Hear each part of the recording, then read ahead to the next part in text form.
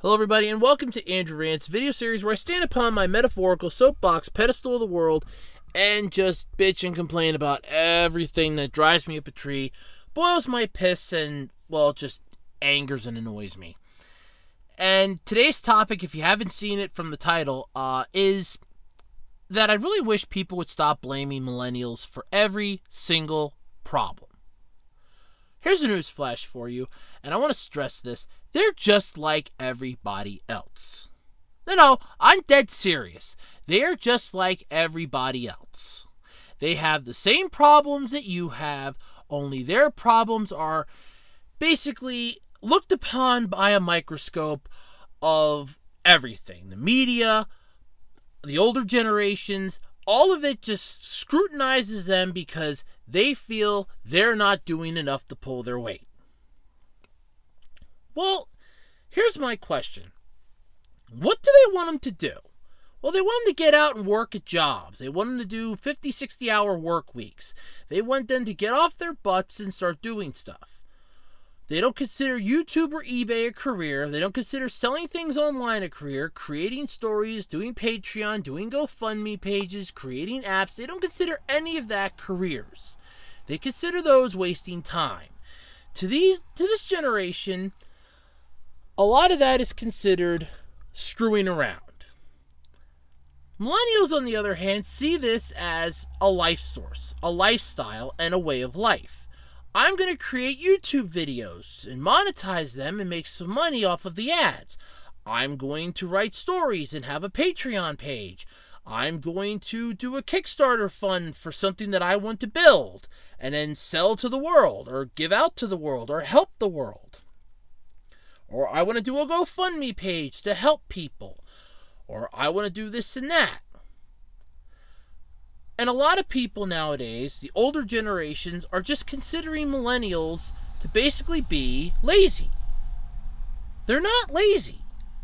They're using their own minds and their own ideas to come up with something that's way better than the solution that's already presented to them. Now, normally, I would not be exactly too happy or thrilled, but let's face it, everything in the world changes. If it stayed the same, we would still be living in the dinosaur era. If the asteroid or whatever caused their extinction wouldn't have come, we'd be living with dinosaurs. If history wouldn't have been the way it was, well, we in the US would still be under British rule. Or, in all honesty, Pangea, or whatever the continent was before it broke apart, shifted, or whatever happened, would still exist. The thing is, history is history. It's supposed to be. And the future is what we make of it. So, why is it that millennials get picked on so much for wanting to make their future that they're coming into better? Because they're not doing it the way the generation before them did. I constantly hear it all the time. I have older friends that are in their 40s and 50s, and they're going, oh, well, the millennials are to blame. They don't want to do anything. They think everything should be handed to them on a silver platter. Really?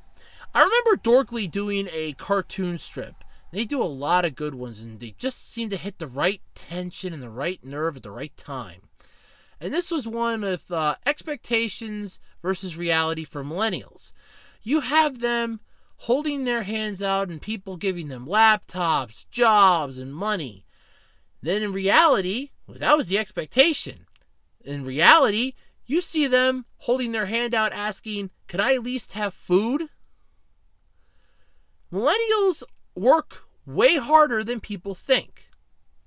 A lot of the younger generation actually are starting to get jobs to help make ends meet. They need to be able to pay off their student loans because the careers that they decided to go to school for no longer exist. It's the same problem the generation before them had when machines started taking over everything. I mean, let's face it, everybody used to build cars by hand until the machines came in and automated systems started making human workers obsolete. It's only a matter of time, but they're facing the same problems that your generation and past generations faced beforehand. And that is, they're facing an uncertain future because careers that they thought would exist no longer exist for them. Take me, for example. I went for an associate's degree in website designing. Do I have a job in website designing? No. No, I don't. I work at a retail store. I don't have a job in what my degree is worth. My degree is worthless because of online sites that already do half the work for you. Now, sure, I could apply for one of those, and God knows I've tried. However, you need experience to get those, and I don't have the experience because I can't find a job to get the experience. No, not kidding. Because you can't just create sites on your own and host them, because hosting them takes money. Which leads me back to part A, which then throws me right back to where I was and throws me into a catch-22, which is what a lot of millennials find themselves in nowadays. Especially the fact that they have to pay student loans. Those aren't cheap, and they keep getting worse and worse and worse. Student loans are just something that will always haunt you till the day you die. And possibly even 10, 15 years after that. Honestly, millennials are just like everybody else, and they should be treated just like everybody else. Stop blaming them for all the problems.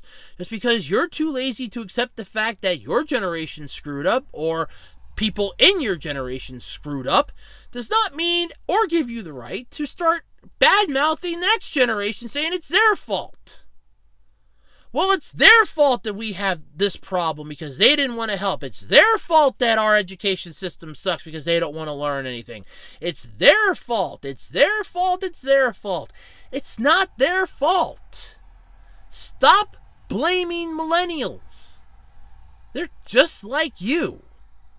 So all you're doing is blaming yourself. And in the end, that's what you should be doing, instead of blaming them. I'm Andrew Rhodes, and this has been Andrew Rants.